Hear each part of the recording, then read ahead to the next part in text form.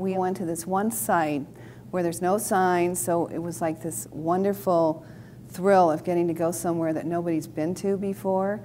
And since I come from more of an archaeology background, I went nuts. There was just pottery for the last 1,200 years, just lying on the ground. And we were all just going like,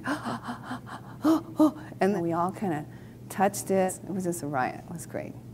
The most memorable one was the Hopi trip. And I'll never forget meeting a guy named Joe, married to a Hopi woman. We were sitting in his home, surrounded by these beautiful kachinas, and for the first time I really understood how special it is to have kachinas made from native dyes.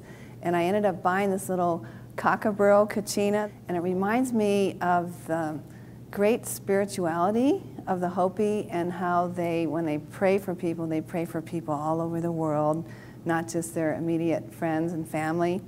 And I also was very intrigued with the way they grow corn, which is the same way they've been growing it for centuries.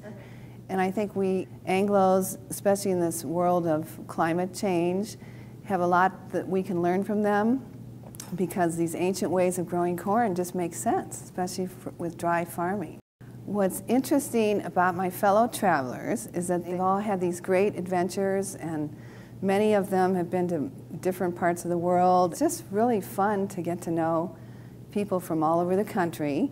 And it always seems like there's a nice mix of men and women. So yeah, it's just a lot of neat people that are independent thinkers, but are also very tolerant of others' ideas and beliefs, systems, and everything. Nice group.